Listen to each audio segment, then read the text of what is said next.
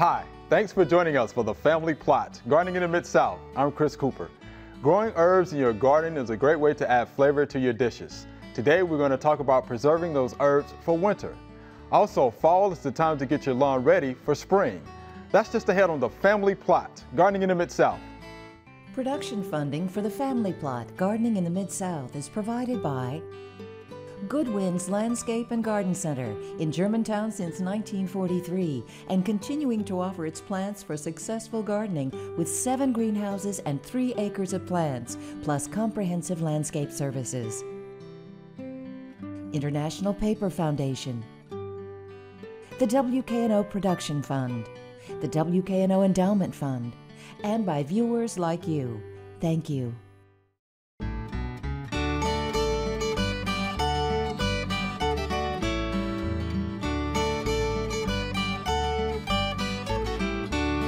Welcome to the Family Plot. I'm Chris Cooper. Joining me today is Sherri McCalla. Sherri is the herb garden curator at the Memphis Botanic Garden, and Booker T. Leigh is here. Booker is a UT Extension agent right here in Shelby County. Thanks for joining us today. Glad to be here. You too, thank you. All right, Miss Sherri, so not drying herbs, but preserving That is herbs. correct, yes. That's correct, okay. Yes. So what do we need to know about preserving those herbs? Well, you started out with drying. Okay. Most people do think this is the time of the year to harvest and dry. But that's slightly incorrect because we should actually be harvesting and doing all of this year-round. Not year-round, from spring. Okay. For example, you can get 2 to maybe 5 pounds of basil from one plant. One plant. If you collect it properly. Okay. So you're supposed to keep pinching in it and it gets bushy. So I've brought an example of some basil that I did last year. And as you can see, it's nice and dry. Yeah, and when you want it to sound like potato chips when it crumbles. And this is nice. Now, the stalks, I'm not too sure. I cheated and this has been out. So I should have, as soon as it got nice and crisp, put it up. Or if there was any doubt, remove the leaves and left the stems. Okay. But one of the things that I want to talk about is, thank you. Yes. And this is one method to dry for something that you know is going to crumble, and you use screens. Okay.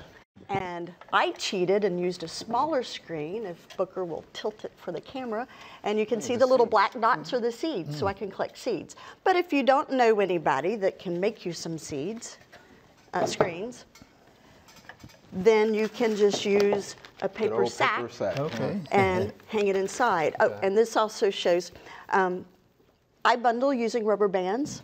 As plant material dries, it shrinks. Okay. We all know that. If you just use a string, sometimes you go find out that you just have everything's on the floor. But I wanted to talk to you about pastes. Okay. We dry, it's easy, but we're all from the South. We've all had dried black-eyed peas, right? And we've had fresh black-eyed peas. Yes, we have. And you know there's a major difference in the flavor, right? Right. So same thing for dried herbs. Okay. So you can also make pastes, and that preserves the flavor. It tastes fresh. You could do just enough oil to cover the plant material, put it in a food processor, put it in a bag. Now you also want to be sure to label what you put in the bag and what quantities. When you've put it in the freezer, lay it flat, and let it freeze. And then you have little planks, and you can put it anywhere. Because let me tell you from experience, if you put it over something and it droops around it and freezes, you may have to thaw both items at the same time. But when it comes time to use it, you can pull it out. You've got a little plank. You either break off a corner, whack it on the table, or use the whole bit. If you like pesto, what you would do is use the oil and the amount of material required, which is usually about 2 cups of plant to 2/3 of oil, and put the whole thing in here. So when you have company come over in the winter, you pop this out and you have fresh pesto, and they don't know any difference. That's right. I like pesto too, so that's good. And so we're talking the paste. There's a whole lot of methods. You can do syrups, you can do vinegars, salts, sugars. So let's go. Would y'all like to taste? Let's go to taste something next. Yes. We can do that. Here's 3 different vinegars I've used, and it's just as simple as you put the plant material in the container, pour the vinegar over. What vinegar do you need to use? Well, what do you like? This one's apple cider vinegar, and you can see it's a little cloudy. Okay. That may be off-putting to some people, but that's nothing other than this still has the mother in it. Okay. The mother is what makes vinegar, so it kind of will roll around in the bottom, and maybe it's not attractive, but it's fine. It won't hurt you. This one's made with white wine vinegar, and this one's made with red wine. See how nice and clear this is? So the white wine.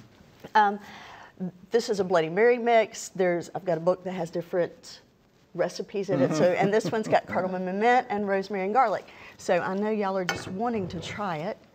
So I'll try that apple cider. You want the apple cider? This one, the Bloody Mary. Okay, we'll do that. It does not really have no alcohol in it. Okay. And what would you like to try? I'll just get a piece of bread here. Bloody Mary for here. Yeah, let me try that there.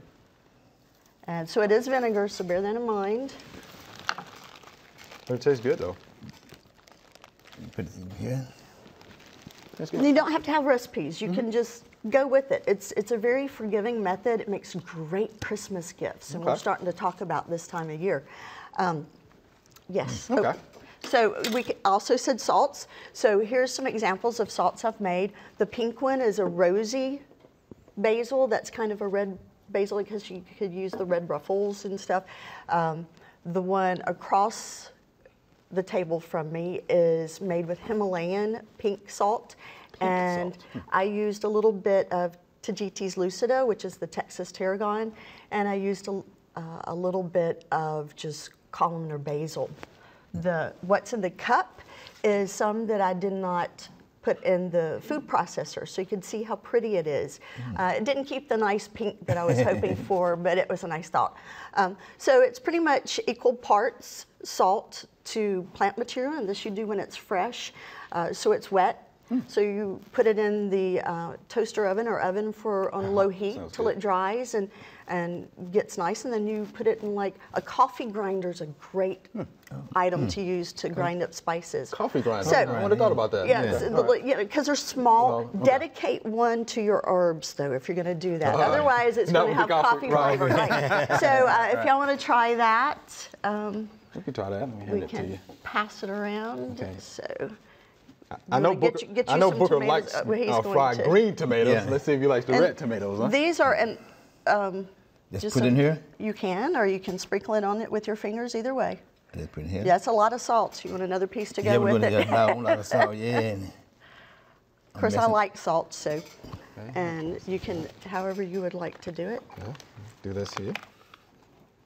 I eat a lot of salt. Did you get too much? But so it's the basil flavor, and if you wanted to be really fancy, but it tastes good though. It tastes good. You can taste the licoricey flavor is the Tagetes lucida, the Texas tarragon, which grows really well here. It tastes good. Tastes good. I like this one. And I don't know if you noticed, but I said, did I say wines? If I didn't, here's my, and I understand we're not supposed to drink it, but nonetheless, I found a pretty bottled wine, a nice little white wine. You could do red wine, whatever wine you like, and you just open it, uncork it, and then you put whatever herbs in you think you would like. This is Texas tarragon and basil.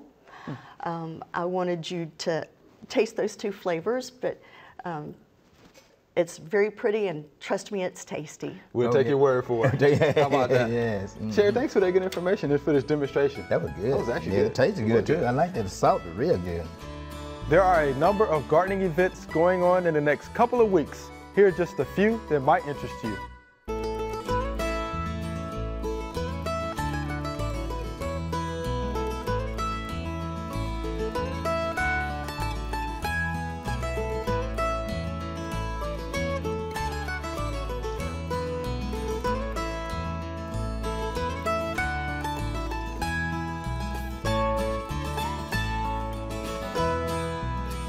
All right, so we have Booker T. Leigh, Sherri. This is our lawn guy. He likes that grass. I'm the lawn guy. I like grass. So we're going to talk about fall lawn care. And Booker, we have some questions for you about fall lawn care. Okay.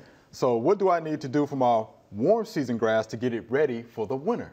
One of the things, Chris, we've been through a good summer. We had a lot of rain, a lot of rain this year. So one thing that it's Bermuda grass, and it's a warm season grass, but Bermuda grass and Georgia grass. Okay. If it's been real dry, now you need to add some water to it to get it going, to have it kind of wet and moist when you go into the winter months. Okay. And also you need to watch the cutting height and make sure that you have no disease problem going into this winter month. any kind of disease problem you have on there, you need to try to get rid of that right now. Because you don't want to go into the one with disease problem, because you're getting ready to go dormant, and that disease is going to stay there all winter long. So in the springtime, it's going to come out again, you're going to have the disease on there. What are some of those diseases? We have spring dead spot, we get on there. Also have some kind of like brown patches might get on there. Okay. So you want to take care of all those diseases up early before we go into the winter month. Okay. All right. So how low should we cut our warm season grass for the winter? We get a lot of folks that call and say, can I cut my Bermuda grass real low? You don't want to cut it real low. You want to maintain the same height that you were doing during the regular cutting season. Because if you cut it real low and we have a real cold winter, and the winter come in so early that it can damage the root system. Right. And then when it come out in nature, you be wondering why my grass not coming out, because you damage the root system and it's not going to come out early. Okay. So you need to make sure that you cut it the same height. I like to leave mine probably about 2.5 inches tall, especially for your warm season grass. We're talking about Zoysia grass and your Bermuda grass. That know what we have here in West Tennessee. Okay. Yeah, because that serves as insulation. Yeah, insulation. For those roots. Yeah, protect those root system in there. Okay. All right, so the next question is, when should I put down a pre-emerge weed killer on my lawn? Because we want to control those winter weeds, right? We talk about pre-emerge, that's before the weed germinate. Right. You don't want the weed to germinate. Sometime like the middle of last of September or the 1st of October, you're going to start putting those pre-emerge down on your lawn. And most pre-emerge don't come in a granular kind. Right. You need to water it in so many days, and once you put it down. You can read the label on there, tell you maybe 10 days or 5 days. You need to water that into the soil. I would try to time mine when it's going to get ready to rain to make sure that I put it down then, because I don't want to. Maybe I don't put my water hose up, I did my sprinkler system, put it up. I want to go back in the garage and kind of take it out again. Right. But I try to time that when I know it's going to rain and put it down then. Okay. What's a good pre-emerge that you can We got Snapshot and Dimension, something that you might use and get it from one of the hardware store, big box stores and stuff in there, and put that on your lawn. Okay. It'll tell you how much to put down there too, depending on the size of your lawn that you want to put down. Right. And you need one of those spreaders. One of those spreaders. Some people use the drop spreader. Some people use the one that's to put it all the way out. Yeah, so either one will be real good, as long as you get a good coverage. Right. Because if you leave some area that's not covered good, and that weed might can sprout through there. That's right. And so you don't want, then you say, I thought I put a pre-emerge down, but I still seen these weeds begin to germinate and come through my grass in there. And you have all those weeds again into your lawn this year. So make sure that you get a good coverage. And I like to go both ways when I'm putting a pre-emerge down. I like to go just cross, then I go up again to make sure I get a good coverage in there. And make sure you don't have any skips. Any skips in there, because you can do that. But Dimension and Snapshot be kind of two good pre-emerge herbicides you can put down on your lawn. Okay, good deal. All right, so is it too late to dethatch my lawn? And why do we need to dethatch? A lot of times you dethatch in there, you have insects hiding that thatch, they live in that thatch and everything. You probably knew back this summer sometime, those armorworm that came out, they were in the thatch. They came out of the thatch and everything. So you need to make sure that you dethatch your lawn. Time to dethatch. You can't dethatch any time now. All right. You can't go out there and say, I want to dethatch my lawn today now, especially if they've got warm season grass. And especially in September, because it's getting ready to go into dormant. Right. You want to dethatch when the grass beginning to grow. Like your warm season grass, you want to do it maybe in May, June, in that area. Okay. Like for your fescue grass, we're in September now, you can dethatch that now. Right. Because it's getting ready to grow now, so you want to do that now. Okay. And you can rinse with the thatch and go across there and get all of the dead grass out of there. If you have a small area, you can get you a garden rake. That's right. And get you a garden rake. You don't have to rent anything, just get you a garden rake. And also, I talked to my neighbor, and so let's dethatch our lawn today. Yeah, let's do it together. Try to get him to spend some money on it too, so y'all can do it then. Okay.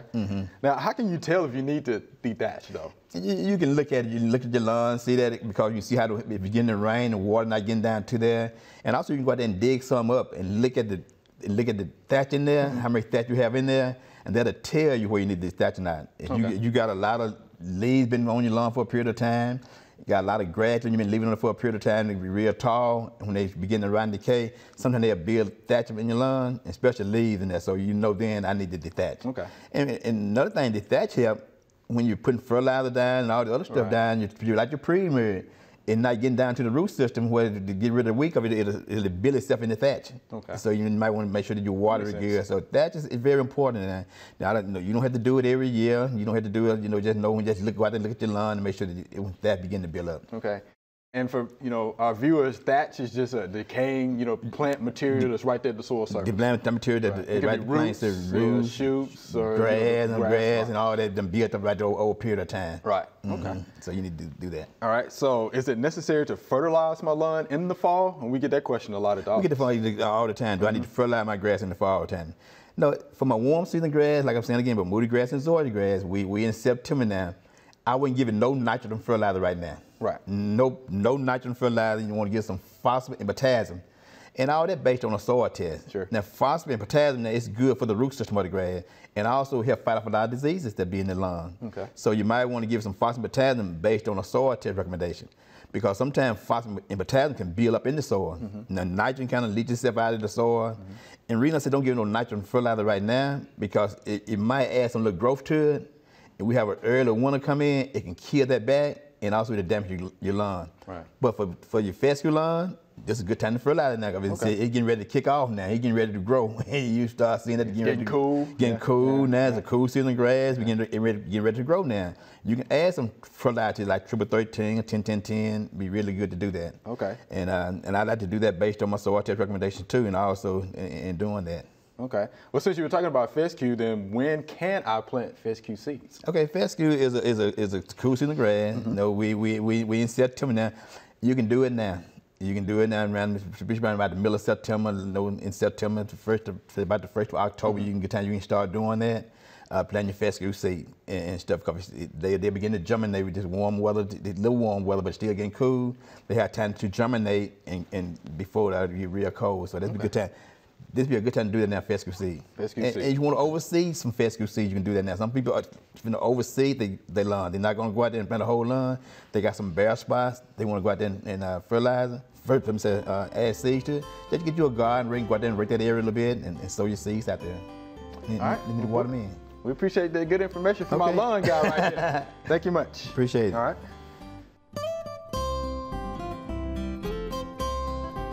We have an infestation of mealybugs on our mandevillas here. We're going to spray them with malathion. Malathion is an insecticide that's labeled for use on mealybugs. According to the label for mealybug control, 1 tablespoon is recommended per gallon of water. So I had to do some math. This is a little over 12 ounces. That's about 1/10 of a gallon. 1/10 of a tablespoon is equal to about 1.4 milliliters. I actually have a measuring spoon, which is 1.25 milliliters. So I'm going to put a little less than my 12.8 ounces in here to make it match my 1.25 milliliters. So, you know, you got to figure all that out. It's so very important to follow the label instructions. So what I'm going to do, fill this up about half full. Now I'm going to try to get my 1.25 milliliters of malathion in here. I'm going to shake it up and then I'm going to top it off with water.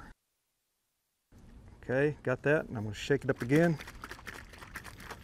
Okay, and see, I got some on my hand. It leaked a little bit. That's why you wear rubber gloves. Very, very important. All right, this is our Q&A session. Sherri, you help us out. We get into trouble, okay? Yes. All right, here's our first viewer email. Can you grow fescue in deep shade? And this is from Miss Lisa. And Miss Lisa, guess what? We just so happen to have our lawn expert here today. So Booker, can you grow fescue in deep shade? Depending on what you mean by deep shade. Right, you know how deep shade that you have in that lawn. Now, most all your grass, is a cool season grass. It do need maybe at least a couple hours sun anyway, and feel the sun be going through there. But it probably going to grow in deep shade, but it might not do it well. You're thinking of doing it in the shade. It's a cool season grass. We know it grow in shade, but you're talking about deep shade. Now, I don't know what you're talking about. It's just shade, complete all over. But it's probably going to grow in there. But she need to get like 1 or 2 hours sun somewhere clean it. It'll do a lot better. Okay. But deep shade, it's probably hard. It means that deep shade, but I think we'll do okay. Okay, you think you'll do okay? Yeah, I think it'll be okay in the shade. Though. She might look at it more and maybe need a little more water sometime during that time and stuff in there, and also make sure you have good drainage and also want to get water in there. Okay. Yeah, but she said, deep shade. Deep shade, yeah, no, I like for all grass to have some kind of sun, in there, yeah. Okay, so she might have to consider limiting some trees, just a little bit, let some sun get through there a little bit. Okay. That'd be great. Because if not, deep shade. Deep shade. I would say mulch. Yeah, deep shade. Maybe some kind of ground cover might do it in that deep shade. Okay. All right, Miss Lisa, hope that helps you out. So here's our next viewer email. How do you get rid of army worms? And Sherri, I can't tell you how many times we've gotten that phone call. Booker knows. Oh, that man just came. How many, 40, 50 people in about a couple of days spam called about that? I had to call myself because they attacked my lawn. Right. Yeah, I said, man, they came out in a hurry this time, and right. And they're doing that. There's a lot of things that you can go out there and use for get rid of army worm in there, like ortho bud begone. We use that, so we put down on our lawn to try to get rid of it and stuff in there. But most time with our Bermuda grass that we had, and because I didn't see it, and we didn't have maybe 1 or 2 calls on Georgia lawn, right. but it did attack that Bermuda grass.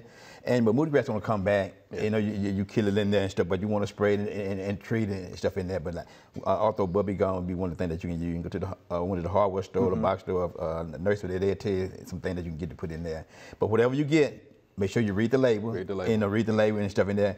And when I spray my lawn, I let my neighbor knew that I had sprayed my lawn because he have a little dog or a little cat. He come out there in his lawn, and I just told him that I sprayed my lawn with something today on there. So, and don't let your dog run over there, right. in That's there. good. So let him know that I sprayed that. Okay. Right, and this is ready to use, so you can actually put that on the end of a hose. Yeah, hose, yeah. Right, and it covers anywhere from 1,000 to 5,000 square feet. Right. So yeah. And most lawn service they doing like they'll put somebody in the yard that they've been sprayed. Right. But I let my neighbor knew that I was going to spray my lawn. Okay. And for that. Okay. Good deal. Yeah, the army worms were tough this year. There's no doubt about that. But if you catch them, early enough when they're still small, and I'm talking less than an inch, you can actually use BT. BT, okay. Yeah, Bacillus thuringiensis, which is a safe product, and it would actually control those army worms for you. Of course, they have to ingest it. Once they do, they get a stomach ache, they die. So for folks that want to go the safer route, I understand you have to catch them early when they're still small, and you can knock them out that way. Yeah. All right, Ms. Sue, hope that helps you out. Here's our next viewer email with a picture. This plant/weed started growing in my yard, and it had small purple flowers on it in the spring that attracted bees. I am thinking I might transplant it to my front yard on my hill so I won't have to mow there. It is very low to the ground. Can you tell me what this is? And guess what that is? It's a juga. A juga, okay, yeah, right. Okay. It is a low ground cover. Ground cover, yeah. Pretty much, forms a mat, which will not, let any weeds grow in that area. So it actually means you have real good drainage. Good drainage, okay, then that's good. For it to grow like that. Yeah. It usually grows in part, shade. It will grow in the sun, but it grows a lot slower in the sun. But it prefers, part shade. But it's real good, low maintenance ground cover. Ground cover, yeah. I thought it was a ground cover. It's kind of like, when I glanced at it, like a ground cover. And it blooms, mid-spring to the summer for the most part. Purple flowers. Some have pinkish looking flowers. Very pretty. But if you got it growing like that, then I say keep with it. If you want to transplant that, I would do so. Yeah, low growing ground cover. Low growing, low maintenance. You might think about that deep shade or something. Right. Have that in there. Yeah, so that would be good. So you're doing a good job. And no, it is not a weed to us. It's a juga. It might be a weed to somebody else, but it's a juga. Yeah. All right, so here's our next viewer email. What can I use to kill the grass that is growing in my watermelons? How about that? Yeah. What do you think about that one, Booker? I don't know. We hardly would like to recommend a herbicide or something to spray into your vegetable garden and around in there. So maybe preen, just what kind of grass you have in there. You think that'd be something you might use? I think you can use preen as a and you might be able to use treflan as a post. Post in there, something like that, yeah. But I'll read the label on that. Read the label, and then watermelons so close together and all that, running all that. So the best thing to try to treat it real good when not nothing in there. Yeah, pre-emerge. Yeah, pre-emerge. Yeah, when everything done harvest out of there, then try to treat the air real good and try to get rid of pre-emerge and doing that. Right, but treflan, there's post. Yeah, Mr. Post. Yeah, postage. I'll read the label on that. Read I know you can't use it, in cucurbit beds. Yeah, preen be a good thing. That's a pre-emerge. Yeah, post be good too. Right, or you can always go with the wipe technique if you wanted to use a glyphosate, but I'd be careful with that. Just kind of, take a towel or something and just kind of douse it a little bit with the glyphosate and wipe some of the grass around the watermelon. Yeah. But you just got to be careful with that. But I would go with a pre-emerge to start off with. Pre-emerge, yeah. That way I wouldn't have to worry about coming back. With something else. Then the real bad, sometimes we all reckon you can rotate your watermelon somewhere else, then go in there and try to get that area ready. You need to rotate the vegetable anyway. Right, true. And instead of put them in another area of the garden. somewhere, but it's hard to get rid because they said they be growing so many vines and all that going around there. It's pretty thick. Very thick and everything, but I like watermelon. Well, yeah, you want to say your watermelons, you got to do that for sure. Because at the end of the day, we all know what Bermuda grass is looking for. Yeah. It's looking for a nice fertile bed. Fertile bed. So be careful. They do jumping all around, so yeah, in there. That's right. All right, Sherri, Booker, we're out of time. Thanks for being here today. Thank you. All right. I enjoyed it, thanks. Remember, we love to hear from you. Send us an email or letter. The email address is familyplot@wkno.org, and the mailing address is Family Plot, 7151 Cherry Farms Road, Cordova, Tennessee 38016. Or you can go online to familyplotgarden.com. That's all we have time for today. You can get more information about what we talked about today, including Sherri's pesto recipe, on familyplotgarden.com. Thanks for watching. I'm Chris Cooper. Be sure to join us next week for the Family Plot, Gardening in the Mid-South. Be safe.